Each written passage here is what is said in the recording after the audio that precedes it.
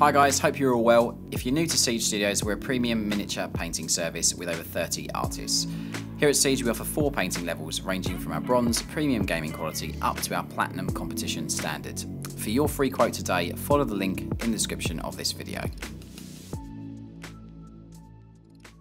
The Lord of Death welcomes you to this showcase video. Hi guys, hope you're all keeping safe and well. Welcome to this incredible showcase of Nagash, the Lord of Death. What an incredible model, absolutely huge model. Just really ridiculously hugely sized. This has been painted by Ryan, one of the artists here at Siege. We're going to jump in and have a look at it in all of its dark glory, or dark majesty, should I say.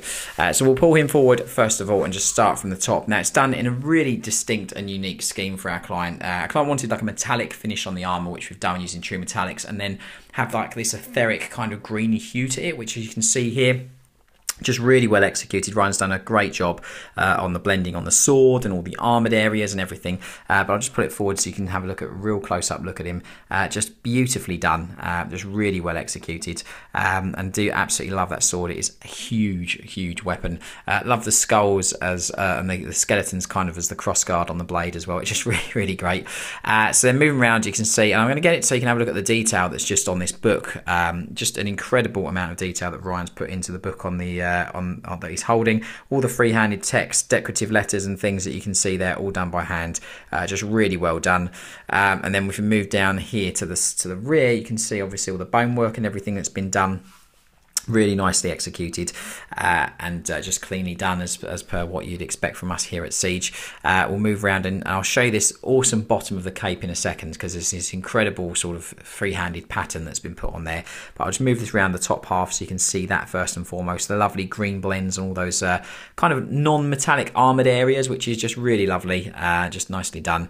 And then if we start lowering down, you can see this really cool kind of like marbling kind of effect or pattern that's been done just on some of the cloth work, and that carries on lower down on the model, which I'll show you in a second. But just the bone work on the belt has been done really nicely, all fully highlighted. You can see all the areas of armor, skull, cloth, everything all fully done there with those multiple stages of highlighting. We've got these ghouls here that are just obviously glowing in their etheric energy, as you can see, just swirling around him. And then we have this incredible marble effect just done on the cloak as well. Just a lovely transition from kind of that etheric evil energy that's just flowing onto the cape. Really nice integration from his dark purple cape, which complements the green aspects on the model really nicely. To just looking at this kind of like tealish, bluish white kind of like, I don't know what it is, like it's a spectre kind of like vapor or something. I don't know what it is. It's really cool. But you can see this lovely sort of free-handed marbling pattern scheme that's been done on there as per our client's request. And it carries on all the way around behind that swirl across the cape, just to really tie him into the base as well, which I think is just really nice. You got it here just on this tassel just hanging down from the arm, as well as on the other one which you saw earlier in the video. Really well done, and just a nice integration of different colours onto the miniature, the purples and greens that both obviously complement with the subtle teal, which also complements the blue just really nicely. But just really well done. And again, you can see all the little green details just on the green skulls and skeletons and things just done on various areas of the model. And then we've also got all the swirling books and things beneath each, individually painted with full highlight stages across all of them, all the bone work of the scripture and all those different things all done on them. But just a lovely execution. And then we've got this base, which is really cool. It's got loads of skulls on it, as you'd expect with the Lord of Death, and that vapor, that kind of like etheric evil vapor just flowing through them, which is really cool. And we've got this kind of like ashen waste kind of like basing scheme, which just works really well. And you'd expect him to have a dark base, being the Lord of Death, which is really cool. But just overall, an extremely imposing model. Again, massive. I've had to set the camera right back for you guys to have a look at it. But just really well executed, and just a great model for your Age of Sigmar collection. If you are getting into Age of Sigmar, do hope you like it. Now he's off to go and cast some spells and bring death upon his enemies in the realms of Age of Sigmar. I'll see you on the next one. Take care. Bye bye.